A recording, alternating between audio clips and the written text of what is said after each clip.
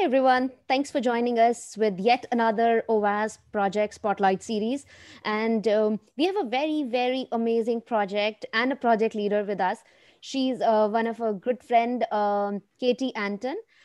We met a couple of years ago at one of the European conferences for OWASP. And since then, we've been chit-chatting, meeting at almost every other conference and talking about different OWASP projects.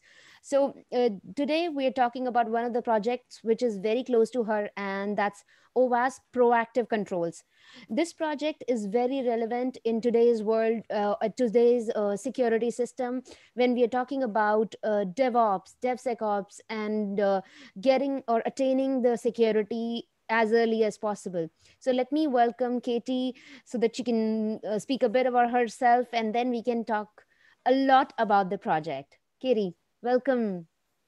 Thank you very much for inviting me, Vandana. It's a real pleasure to join this series, Spotlights, where you present some of the most amazing OWASP projects that we have as part of the OWASP Foundation that can be used by the security community and the developers in the software. So the project, my project, the one that I'm closely involved into is the OWASP Top 10 Proactive Controls. It is a project that can help you defend your software. It's on the defensive side. It helps you defend your applications and make them more robust from the start. So the project is, if we are going to the leaders, Jim Manico has started the project some time ago in 2014, and then he was joined by Jim Bird, and then I joined later into the 2016 version. It's not only the three of us. The great thing is that there are many people out there that actually contributed to either the version or actually translated into multiple languages. The most recent one was the translation into Italian by Massimiliano Graziani, which we thank them very much. And we can actually see here the translations which have happened over the years. So we have Italian, Chinese, Russian, Polish for this version. Yeah, and if you fancy, if you are listening to this podcast and you are interested to translate it in other languages, yeah, please contact any of us project leaders to see how we can do that one. But ideally, we'd like to have more of these translations in more languages. Katie, one more question around, like when we talk about these top 10 proactive controls, I can see that they are very different from the OWASP top 10. So how are they different from it, and what's unique about the proactive controls? Yes, so this would be actions that developers can take into their software when writing their code to help them prevent those common vulnerabilities. So if, for example, one of the OWASP top 10 is be aware of components with known vulnerabilities. We have here leverage security frameworks and libraries. So this would be on the premise that it's better to use a library that has been designed with security in mind from the beginning, especially cryptographic libraries or other more difficult libraries like contextual encoding to prevent the cross-site scripting. So those can be very difficult to be done from the scratch. So it's better to use those components into your code. But what we also advise, we have some recommendations of once you bring those into, how to bring those into the code to actually be able to upgrade them or replace them easily. But once you have them in a code, to keep an eye on them, monitor them, and upgrade them, replace them in order to avoid the common vulnerabilities, the of having the components with known vulnerabilities. So it's this type of thing of what you need to do as a developer in the code to actually avoid. And if I am probably, so the list is ordered based on what we think are the most important, or based on the importance. So you should start with defining the requirements, and then using libraries which have been designed with security in mind, secure database access. That is when you interact with your storage. Mm-hmm. Contextually encode output data, then validate the input, implement digital identity. This is about protecting the identity of your users, authentication. Access controls, protect data everywhere, which includes both data at rest and in transit.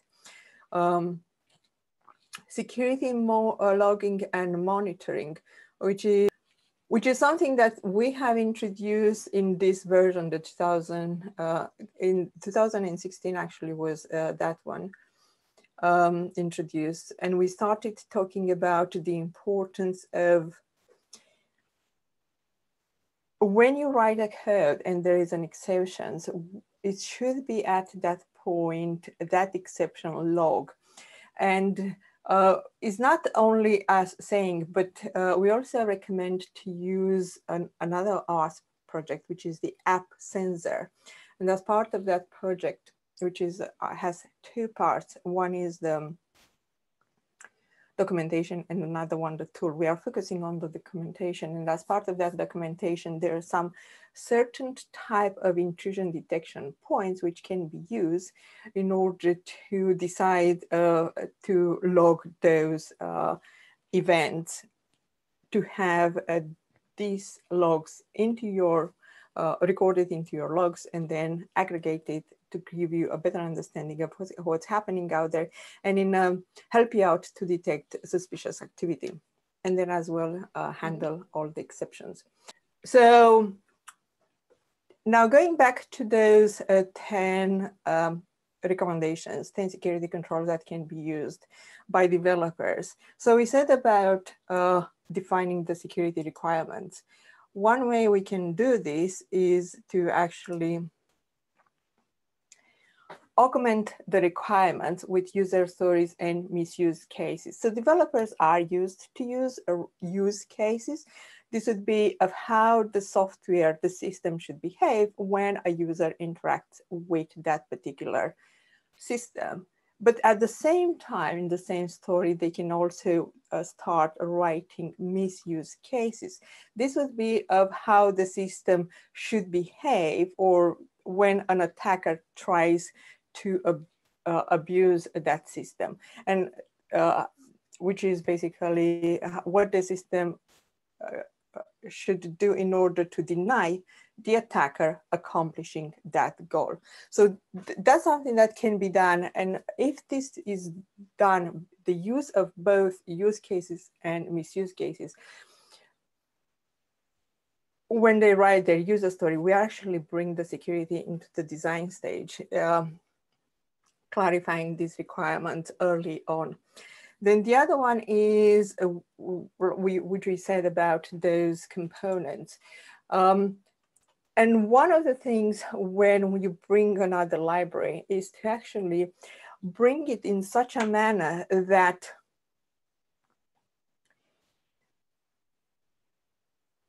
it's easy to maintain, that is upgrading, but if something happens with that particular library, then you can easily replace it without much penalty. And this can be achieved using software design patterns which developers are used or familiar to. So if we combine the knowledge from the software development, in particular the software design patterns, and bring it into when we use these components, we can achieve the goal of actually having software which is more secure because it uses libraries which have been designed with security in mind from the beginning, but also we are able to stay on top of those.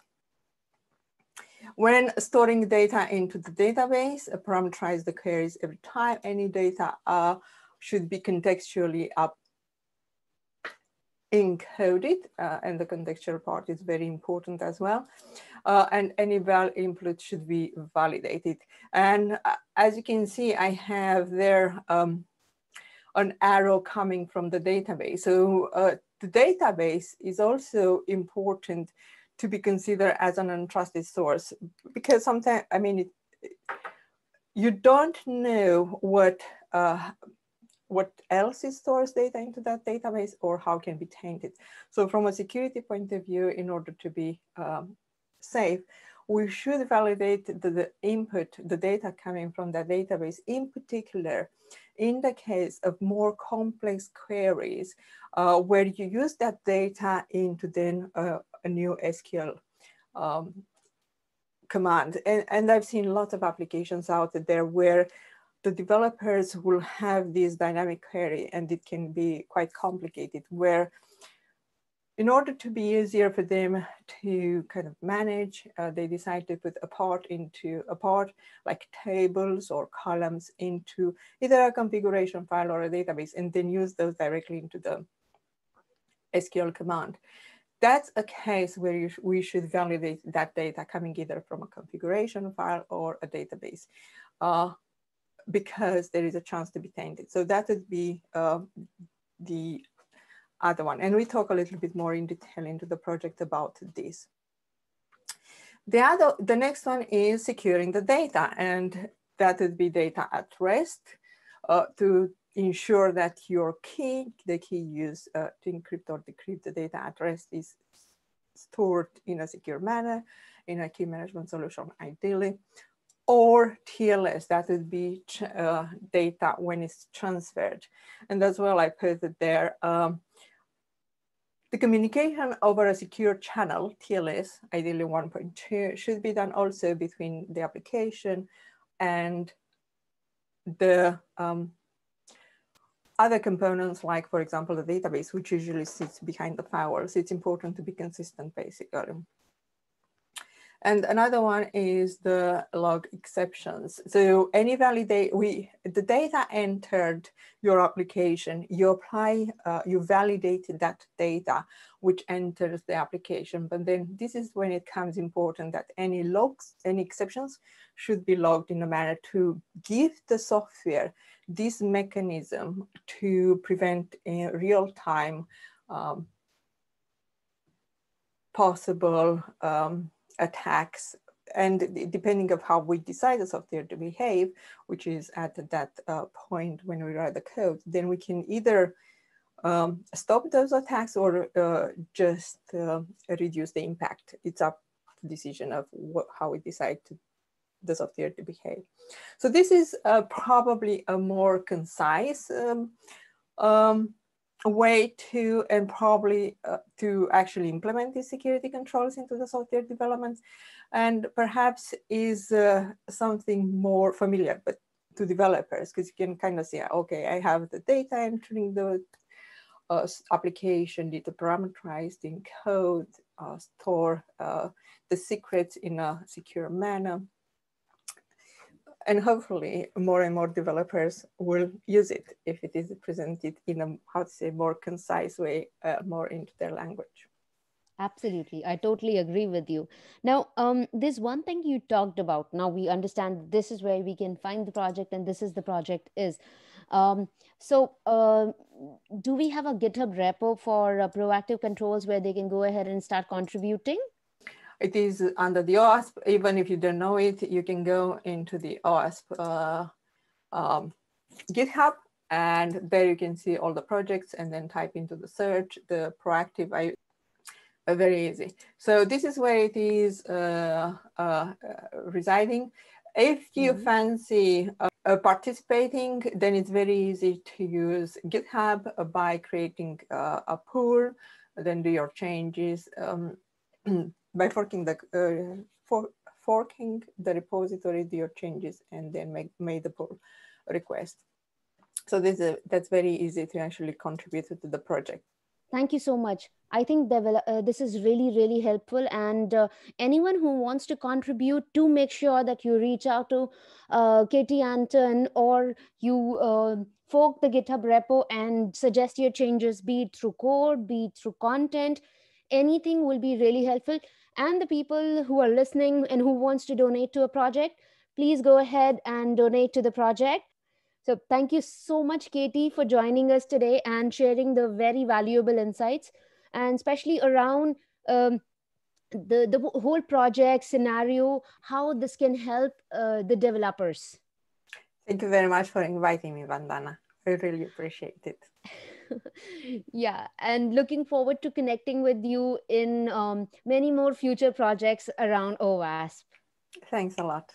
Yeah, thanks everyone for listening to the session today, and see you soon in the next one. Take care. Have a good day.